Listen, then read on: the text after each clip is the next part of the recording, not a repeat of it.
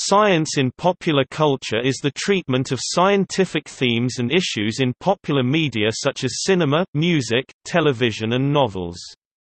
There is a branch of fiction which specializes in such themes, science fiction. In such works, the laws of science are commonly distorted as a form of artistic license.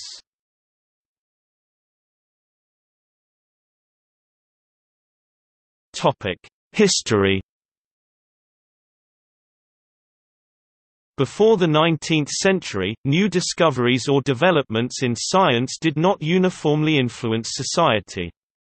The average farmer would have no knowledge of a new surgical technique or newly discovered element, and even if they did know about it, they may not understand all the research and mechanisms of it. As industrialization and urbanization rose, people began leaving their homes to go work in the large factories, which had a negative impact on traditional beliefs.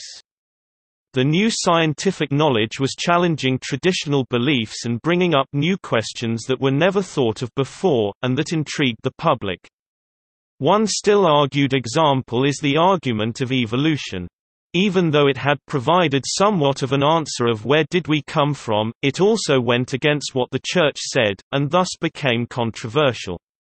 People started to learn about new ideas and ways of thinking while being exposed to new kinds of people while working. There was a shift, beginning in the 19th century, of scientific and technological knowledge being inserted into people's everyday lives. This was due to knowledge becoming more appealing and accepted by entrepreneurs, who would then publicize those ideas to the public. One example is the development of the lobotomy, and how even though it was a medical procedure, it was ridiculed by many doctors and was seen as controversial within the scientific community. The main reason it was so popular to the public was because it was better than the alternative, mental illnesses that included schizophrenia, depression, compulsive disorders, and many more. As the scientific discoveries improved people's lives, it became a more active participant in society to help solve some of humanity's problems. By the mid-19th century, knowledge became more specialized and institutionalized where only those that had spent years studying a topic could fully grasp the theories. As more was discovered within a given field, the more those trying to discover something new had to delve further into a specific field. For example, during the beginning of biological research, scientists wanted to understand how animals were related, by creating trees of life to show how they believe each animal is related to one another. This was typically done based on the animal's traits. Now scientists have to focus microscopically to discover something new, like DNA sequences or a new protein that is involved in the complex functions of life. An emphasis in classification encouraged scientists to concentrate in a single field. As scientists went deeper into their field, the separation between fields to the point that two scientists from different areas of study wouldn't be able to discuss their respective discoveries to one another. This specialization also discouraged average citizens with no specific background in the field from learning about it. Due to the gap between the public and scientific discoveries, people began viewing some of the scientific discoveries as irrelevant since they could neither understand it or see it within their community or lives. For instance, the average person on the street wouldn't know anything about a recently discovered protein, but might know about the stock market trends.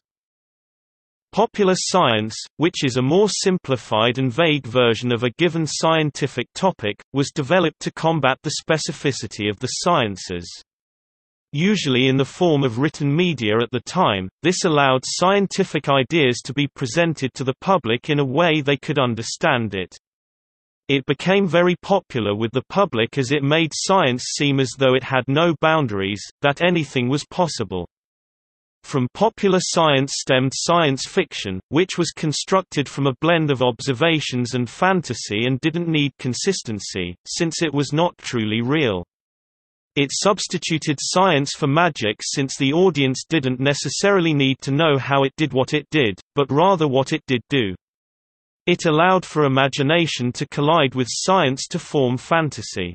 Popular response of the sciences continues to be a combination of support and distrust depending on the topic.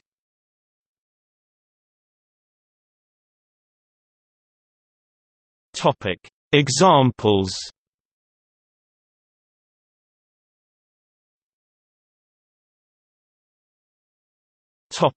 Alternative worlds.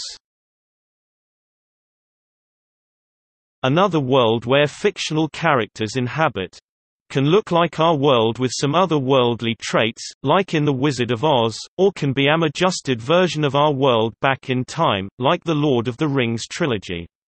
More examples include, but are not limited to, Star Wars, Alice in Wonderland, and more. It can also be like we are within our world but something within history was altered. Like with the Eden trilogy, where it imagines if the dinosaurs were never wiped out.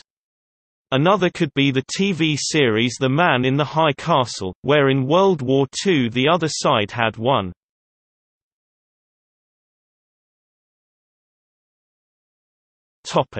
Teaching the public.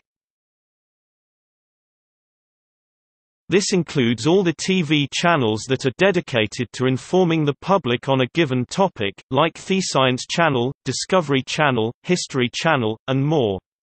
This also includes past and present TV series centered around teaching about a scientific topic, like the famous Bill Nye the Science Guy, Original Cosmos, Cosmos Reboot Neil deGrasse Tyson, and many more.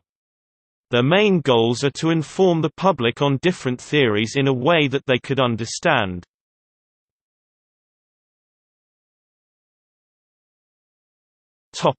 Androids. The focus of these is the invention and use of robots that look and act like humans. Today there has been development of some prototype androids, like Sophia that was created by Hanson Robotics, where she can interact with us and have normal conversations and even move, though it is limited. Other examples include, Blade Runner, Westworld, and the Terminator franchise.